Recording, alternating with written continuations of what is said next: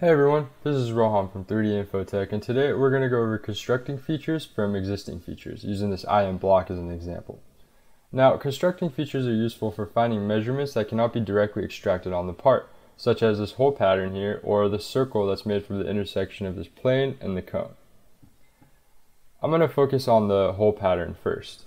I've gone ahead and previously created circle features that I want to use to construct my hole pattern, and I've extracted the components.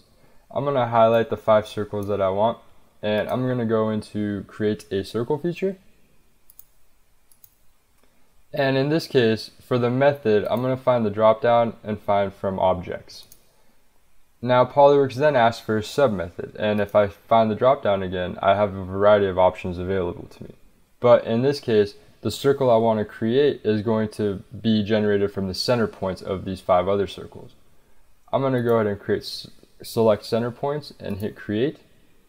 And you can see as soon as I do that, that a circle 6 has now been generated and the measurements have also been extracted.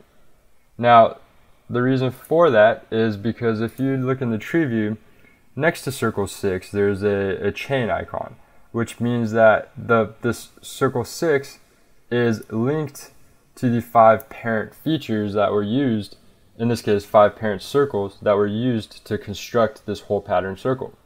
Because I had extracted the parent features, the child feature has also been extracted. Now I want to use a different type of construction method, which will be the circle that's constructed from the intersection of this cone and this plane.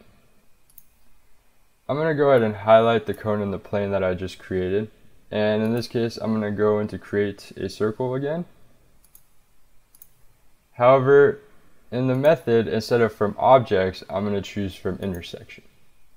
And I can see that PolyWorks has filled in the sub method for planes and cones. I should bring your attention to the fact that PolyWorks will intelligently try and identify what your sub method is based on pre-selected objects in the tree view.